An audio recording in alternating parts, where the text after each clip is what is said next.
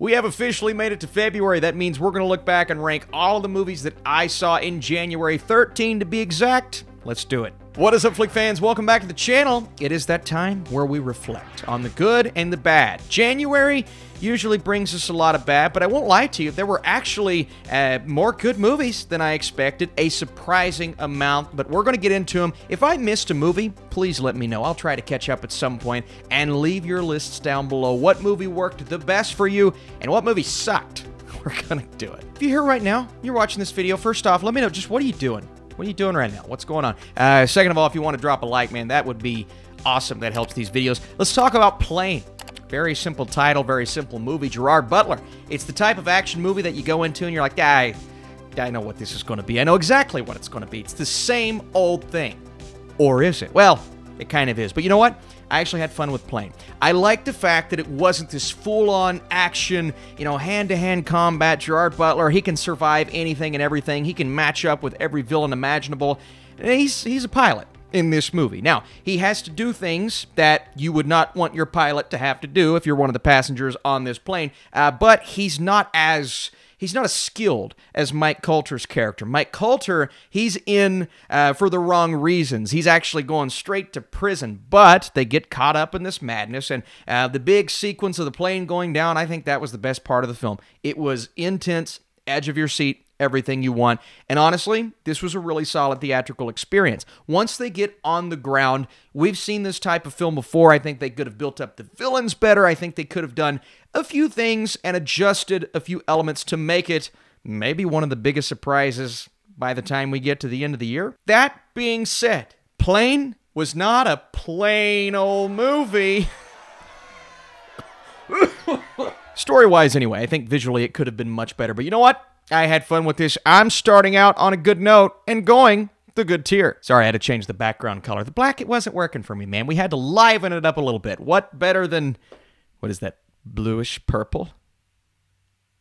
Blurple. Then we have You People. I thought You People was going to be hilarious. I saw that trailer and I said, Eddie Murphy, Jonah Hill, Julia Louis-Dreyfus. This is awesome. A stacked cast. I love the fact that Jonah Hill is involved with the writing.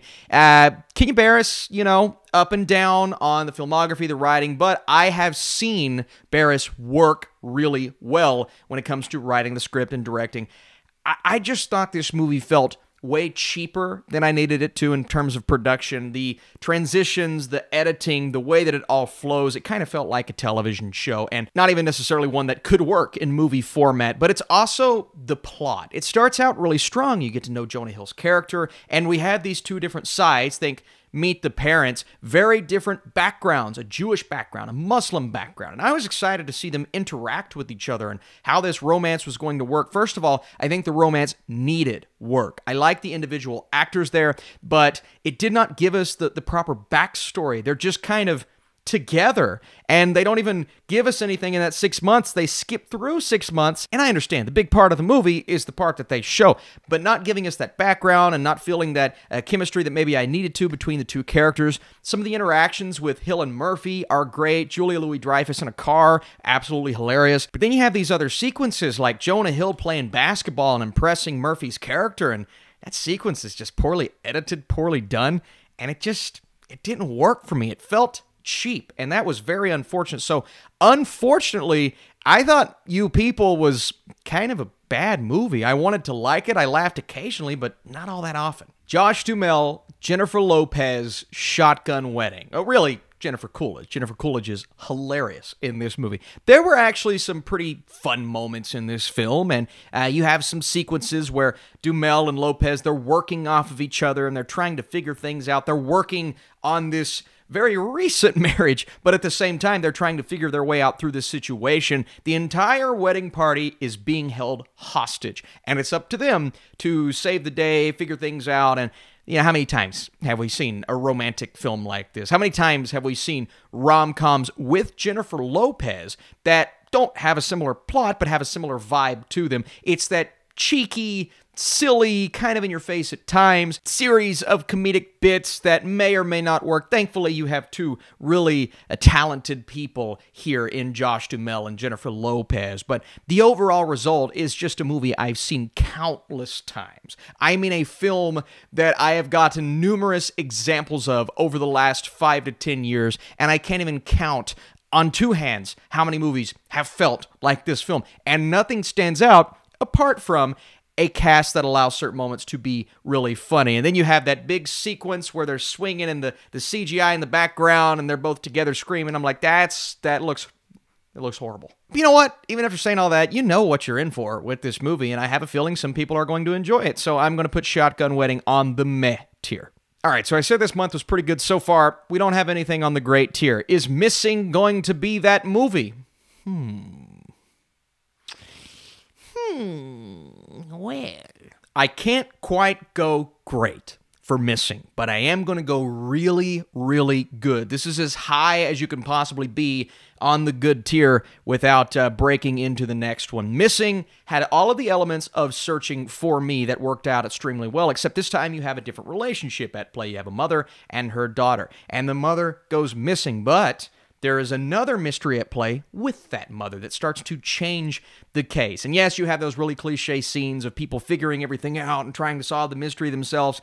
And there are a lot of conveniences in this film. I think those conveniences kept the movie from being great for me. But thankfully, Storm Reid is at the center. And Storm Reid is awesome in Missing. Seriously, she's compelling, captivating. Her relationship with a guy by the name of Javi is great. He's like the ultimate sidekick that you need in a film like this. Did not know his role would be that big. Honestly, I wish he had an even bigger role in the movie because he was my favorite part. But Storm Reid's performance is great here, and they stick to the style, that searching style where they're going through the computer and they show everything through FaceTime camera. Do kids really talk on the phone on their laptop? I don't know. I mean, I don't do it, but I'm not hip at all. Regardless, you look past those things, really enjoyed the movie. I don't love it as much as Searching, but I think it might be one of the best of the month. A Man Called Otto. Nobody is talking about this remake, but they should be talking about it because it's actually doing really well. It's holding strong every single weekend at the box office. Tom Hanks gives a great performance here, although he may not give the best performance in the film. Mariana Trevino is outstanding as that wonderful neighbor. She and her family, they come in, they make an impact on his life because you may not know this, the movie's dark. I mean, it has this liveliness to it, and the ending, you know, it ends on a sulky, really emotional, but there's some subplots in there that people come in. I'm like, why are they taking away time between Tom Hanks and these two characters when they're on screen together? It's amazing. It really is. It's like the best chemistry you've seen in a movie like this. The grumpy old man, the cheerful mom. They're complete opposites, but they say opposites attract, and they are just, this family is made to make an impact on his life. But again, he attempts to end his life a few times in this movie. So the themes may not be something that some people will want to see going into A Man Called Otto, but if you are up for something like that, I do think it is a good movie. It's a good time in the theater. Tom Hanks gives a Tom Hanks performance. Finally, it's been a while, pal, but I'm going to go A Man Called Otto on the good tier. I think it's a good film. JungE on Netflix. This feels like Alita Battle Angel. This feels like a mixture between, and I could go on and on, you know, your Blade Runners, your artificial intelligences, the Spielberg film, not what's going on right now with the websites. What's the chat? GPT D Elemental P.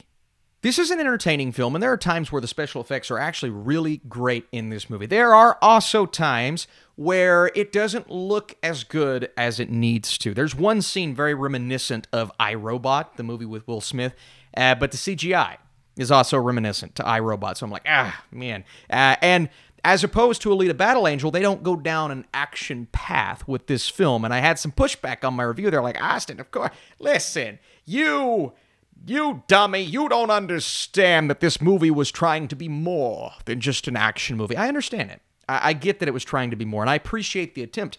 I like the fact that that subverted my expectations as I was watching. Unfortunately, they don't handle that in a way that entices you and pulls you in, and it doesn't have the depth that it makes you think it has, because they just don't explore the characters on the level that they are honestly trying to. They're making an attempt to kind of make this a character study and pose questions like, what does it mean to be AI as opposed to human? And I like that. But it doesn't come together. There's also one character in this movie, and I said it before, that's really annoying, and I just couldn't get on board. The main performance is really good. Rest in peace to one of the main actresses. Unfortunately, I just didn't love the film, but I didn't hate it. I'm going to go meh. This one I did hate. This movie stinks. It stinks. Listen, there are bad movies, and then there are awful movies. That's why I distinguish those two tiers. You people, I'm not going to sit back and say, it's the worst movie I've ever seen. It's just a bad comedy, right? This movie is bad. Now, I like the concept of fear. Each person has their own very distinct fear, and the movie plays on that. Their fears come out to haunt them. We're also dealing with an airborne disease. You know, they're doing the thing. They're doing the thing. They're trying to make you scared. There are a lot of jump scares in this movie. That maybe one or two worked. Maybe one or two had me like, Didn't like the characters. Didn't like the way they handled the characters. Didn't like the cheapness of the scares. Didn't like the cheapness of the movie. I just didn't like the experience. I don't like fear. I think it's bad. This is what I expected from all of these January movies. And hey, so happy I got it. Thanks, fear. Oh yeah, I got to put it on the awful tier. Almost forgot.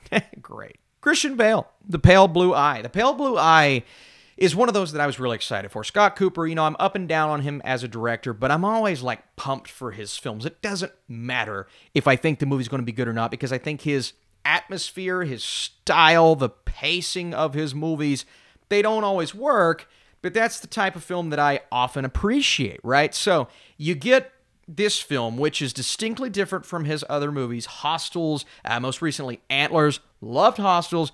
Didn't love Antlers. Where am I on The Pale Blue Eye? Well, Christian Bale is giving an amazing performance.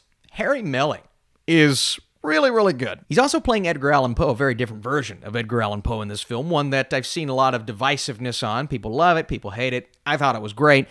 And it's that chemistry, it's that relationship, that bond that gets Bale's character through this mystery that he's attempting to solve. The problem with that mystery is it wasn't as compelling as the movie was trying to make it, and you didn't really get a history of those involved with this murder, and when we approach it at the beginning, he just starts solving it. And I'm like, I needed something at the beginning. As long as this movie feels, and this is one example of Cooper's films where I did feel the pacing, as opposed to something like Hostiles where, yeah, it's slow pace, but I think that works in the movie's favor. Doesn't work in A Pale Blue Eye's favor, but I think the experience overall, and the fact that it was getting a bit too slow for me, but there is a twist ending that will throw a lot of people off. For me, I respect it. I like the fact that they did something different. So all in all, I think this is an okay movie on Netflix, but the performances are great. Infinity Pool, Brandon Cronenberg. You know the name. We know exactly what we're getting with a movie like this. Or do we? I had some questions at the end of Infinity Pool, and the fact that it is basically, once, and I'm not going to say what happens in this movie, then it's a series of events that kind of, go on and on. It's the same shtick over and over, but in that way, I kind of appreciate what the movie was going for, even though I wish there was more to that third act. But it's also the type of movie that's playing on the rich, and the same themes that we saw in Triangle of Sadness and The Menu and White Lotus we're seeing in this film, just done in a more messed up horror, thriller, sci-fi type of way. And that spin, that twist, is something that I really enjoy. And I thought this movie started out on a strong note. Skarsgård performance, understated at the beginning, outlandish at the end. Mia Goth, she is what we expected, but she's great in the movie. So there are really great elements. I don't know if it brought it home at the end. I respect a lot of things as we go, but I did find myself feeling that repetitiveness of what we're getting in the second half of the film. And what it's trying to say, I'm not sure if it fully communicated that message. Regardless, I had fun with this. I'm going good tier for Infinity Pool. Doggone it. When his dog goes missing, a young man embarks on an incredible search. I just hit my finger. With his parents to find him and give him a life-saving medication. That's a great premise. I'm a dog lover. I have 2 dogs. I think they are just the best things ever, and my older one is getting really old, and it makes me sad, and then I watch a movie like this, and I get more sad. and I don't like it. First of all, the main character, the protagonist of this movie, no, nope, nope, no. Didn't like him. Didn't like him at all. Just didn't like him. I like Rob Lowe in this movie. I think the message is a good one. There are themes here when it comes to family and loving those around you, whether it's a human or a dog, and then, you know, the dog runs away, and it's really sad. It's a Nickelodeon movie. It's a straight-to-TV, you know, happy, cheery, go-lucky movie with the manufactured drama and a terrible script. It's exactly what I expected from this film. So I don't want to spend a lot of time on it because I don't know how many of you guys watch Doggone. I wanted to enjoy it. I love dogs. And the dog in this movie is really sweet, really cute. But again, the main character, I just didn't like him. Let's go bad tier. I guess it's not awful because dogs are cute. Sick. Or sick. A COVID thriller? Phooey. Come on, man. You're going to turn this into a slasher movie that actually works and was pretty fun? Okay. You know what? I had fun with Sick. I didn't know why it was a COVID thriller at first, and then you get into the third act and you realize why, and I'm like, oh my gosh, crazy twist, crazy movie, blood, gore, characters that do, you know, main character in horror film type of things, where they're running too slow, or they make a dumb decision, or something's happening. I'm like, what are you doing? What's the point of that? But I was able to push those frustrations aside because the plot here was actually, I mean, it's simple, but it was a little more compelling than I expected it to be. The twist, kind of funny, but I like the twist. I liked what they were trying to do. But the focus here is on the slasher element. The thrills, the chills, the blood, the gore, the very familiar kills, but they're handled in a way that showcases all of that. And I actually thought Sick worked. Is this, what was it, Peacock? I think it was Peacock. It's worth a watch on Peacock. Let's go good tier for Sick. You know, it's pretty good. Then we have The Wandering Earth 2. And if you didn't watch The Wandering Earth 1, this is a sequel that is a prequel. It's everything that happened before the first Wandering Earth. So we get the build-up, we get years and years span. We start out with these characters when they're young, and as we move through time, more things are happening. You know, this planet is exploding. This gravitational field is pulling us in, and we have to do these big battles, whether it be in the sky or going to another planet, going into space. And you have every type of fight on a jet, with a drone, hand-to-hand combat imaginable in this movie. It's a big, epic Chinese blockbuster that actually had a pretty compelling story. What I was missing from the first Wandering Earth, I think this movie does a better job of. Better characters, better build-up, more depth. You get the cheese, you get some of the silliness, and some of those moments in the first Wandering Earth that I just did not like. They do carry over here, but there's less of that and more of an emphasis on the blockbuster, action, massive elements that are going to draw people to the theater. Now, is it doing big numbers in the United States? Not necessarily. I had to drive an hour and a half just to see this film on the big screen, but I think it's worthy of being seen on the big screen. A little lengthy, 3 hours I think is too long, but I like this way more than The Wandering Earth, and I had a really good time in the theater. Some of the best CGI I've seen in years. I mean, it looked phenomenal. Let's go The Wandering Earth 2 on the good tier. And then finally, Megan. I had a good time with Megan. Megan is self-aware, both the doll and the movie.